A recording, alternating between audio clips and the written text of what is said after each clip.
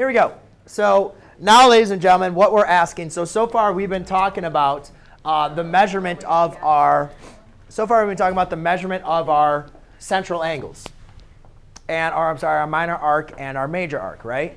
But now what they're asking us to do is find actually the length, the distance from one endpoint to the next. They're not asking for what the angle measure is.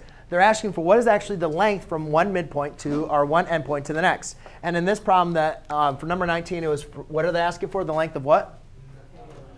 KLM? KLM of DM equals 9.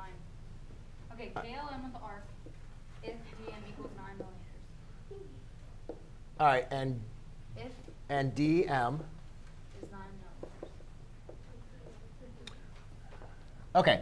So D to M is 9 millimeters. What we notice is that's the center, that's the end. That is going to be the radius, right? D to M is the radius. And then we're trying to find the actual length from K to L to M. Now, if you guys remember the formula for length, which I gave last class period, length equals x over 360 degrees times 2 pi r. OK?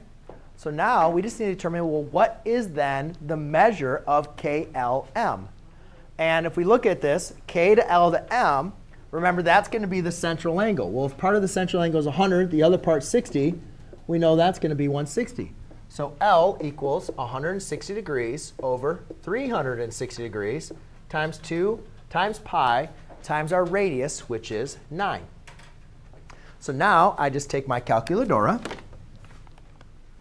And I do 160 divided by 360 times 2 times pi times 9. And when I do that and I round it to the 100th, I believe I get 25.43. So the length from K to M through L is going to be 25.13.